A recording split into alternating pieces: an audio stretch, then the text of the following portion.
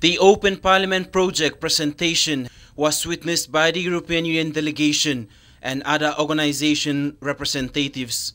It's a joint effort by Transparency International PNG, European Union and the Speaker's Office of the National Government aimed to create effective communication link between the people and parliamentarians.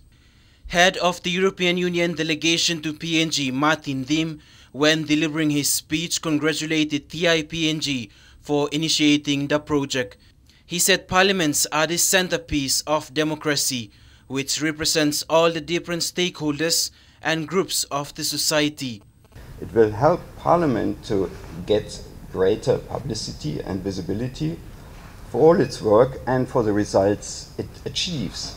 This project, he said, will support policies and approaches PNG has chosen to strengthen its parliament and democracy.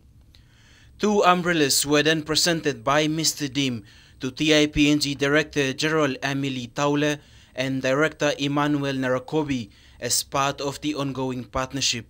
Papua New Guinea is a member of the Commonwealth nation. It's a democratic country where people own the government. This means they have the right to elect representatives who will talk about their interest. The Open Parliament project will enable citizens to access information about their government leaders, especially the electorate MPs. Fabian Hakalitz, National EMTV News.